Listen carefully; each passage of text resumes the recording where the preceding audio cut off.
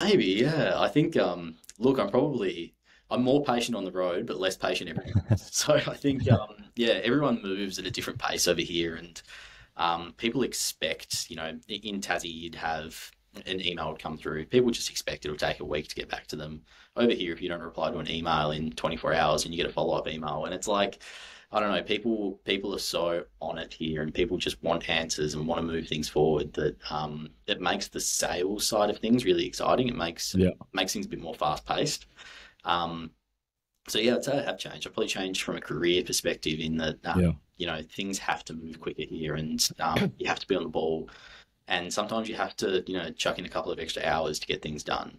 Um, and personally, yeah, I mean, now it's just nice to be able to have so many different options of things to do, and just I feel like life's a little bit more crazy and life has a bit more going on, but it's good.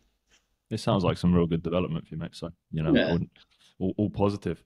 I've got one final question for you. This is my typical closing question for this show. It's around the idea of success.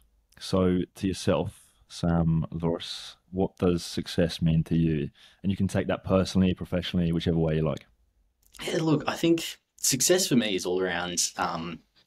Right now, I'm feeling really successful in that I come to work and I feel quite happy to be here, and I've got a great group of people that I work with. And I guess success for me is feeling lucky in that this is where I am.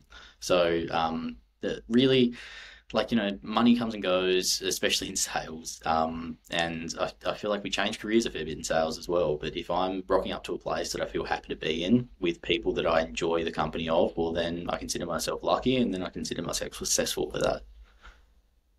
Yeah, around being just grateful for what you have by the sound. Exactly.